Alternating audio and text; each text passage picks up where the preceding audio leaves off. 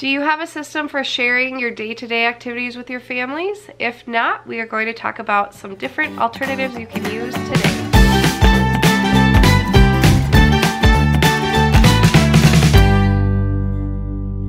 Hey guys, Sarah here from Work Life Glue, back for another Daycare Day video, and today we're going to be talking about things like Facebook groups, Bright Wheel app, and things like that, ways to communicate with your families, what you do every day in multiple different ways that you can choose from, and what are some of the features and benefits of all of those things. So in today's day and age, I'm sure you all have noticed that parents want to know what's going on when their kids are in your daycare. And there are all kinds of ways to do this and pros and cons to all of them.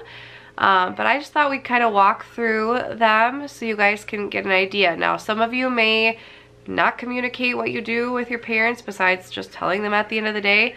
Some of you may, give a rundown for infants, but other than that, you don't really do anything. And some of you may give tons of updates throughout the day. It really, just depends on your preference. For me personally, I think not only is it helpful for parents to see what you're doing throughout the day, just like an overview that you send out to all parents so they're all seeing the same thing, so that they can talk about it with their child at the end of the day, because little kids, often won't remember what they did earlier in the day just off the top of their head. So it can be helpful for parents to kind of look at pictures with them or know what they're doing so they can talk to them about it.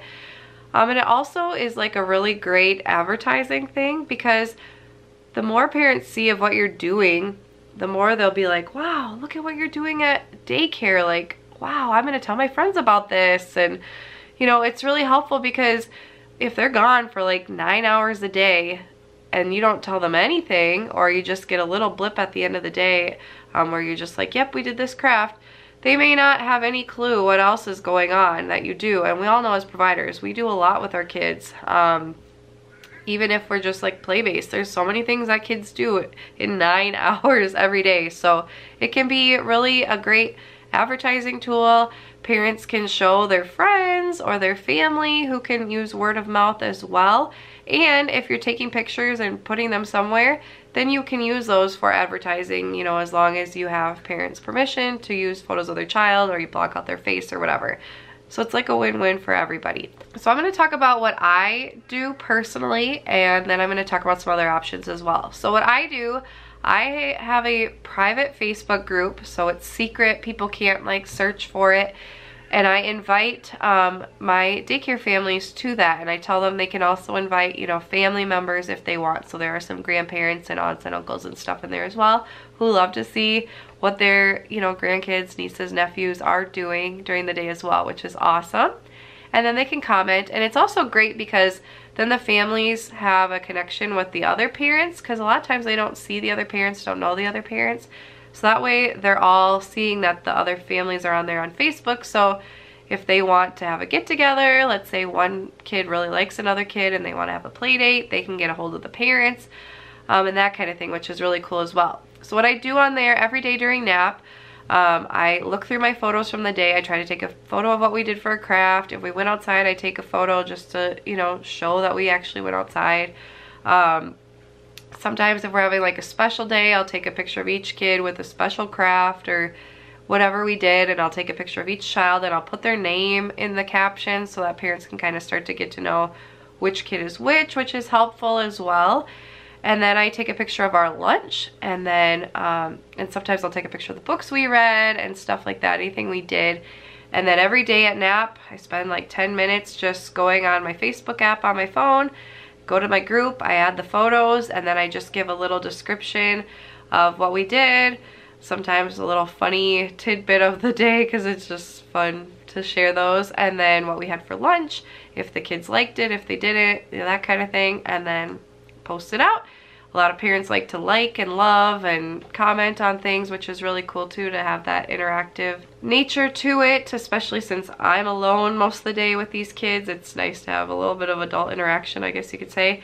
And then the parents, you know, by the time they come to pick up, a lot of them have seen it, so they know, they can ask questions, they can talk to their child, like, did you see a leprechaun for St. Patrick's Day? Did he turn your milk green? That's so cool. And the kids are like, how did you know? And it's just so fun. So that's like my main way of communicating with the parents of what we did that day. And I also like that because I can put any reminders in there.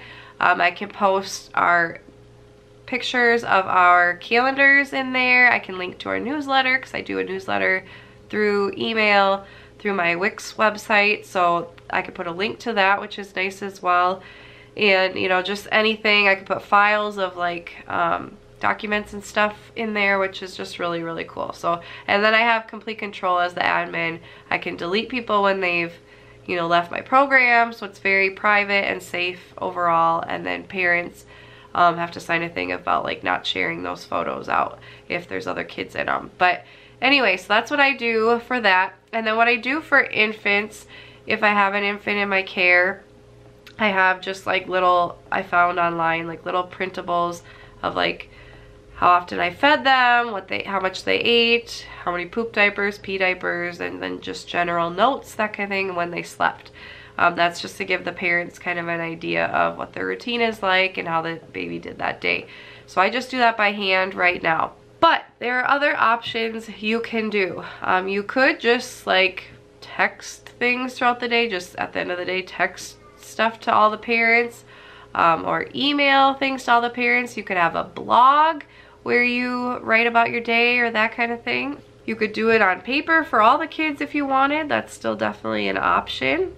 Or there are a couple apps that you can use on your phone or on your computer that can help with this as well. And this is something I would probably like to do, but to totally change my system is kind of a learning curve and a lot of time and getting the parents on board. So I haven't done it yet, but there are two apps that I'm aware of that you can use. There's Brightwheel and there's Kinderlime. I have used the free version of Brightwheel just to try it out, but I didn't have any other parents on it, so I, you know, didn't fully use it as much as I could have if the parents were using it too. But overall, I really liked it. I like that you can like send photos to just one parent if it's just their child, or you can send it to all the parents.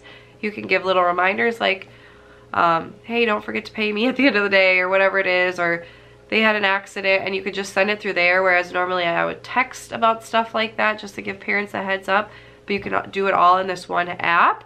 And then you can also do all the baby related stuff through there too. You can talk about diaper changes and how much they ate. You can do that for all the kids too, all in that one app, which is really nice.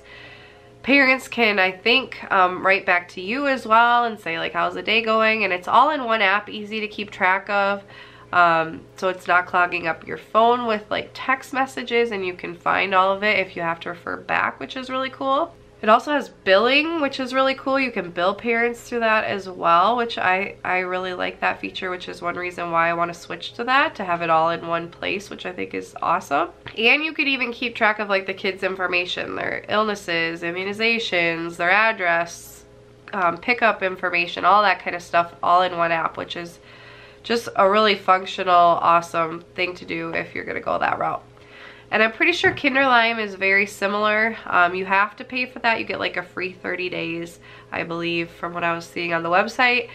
But it sounds to be very similar. I couldn't really find like a demo video of it, but you can go check that one out as well. I think there's probably benefits to each. I've not fully used either of them, so I can't really say, but it's definitely worth checking out if you haven't heard of them before and are interested in doing something like that. So those are just a few different ways to share information with your families. I would love to know what you guys do to share about your day with your families and what the benefits are. And if there's something I didn't mention, be sure to leave that in the comments below too, because I think that's helpful for anyone. And as always, I will see you next week for another Daycare Day video. Thanks guys for watching. Bye.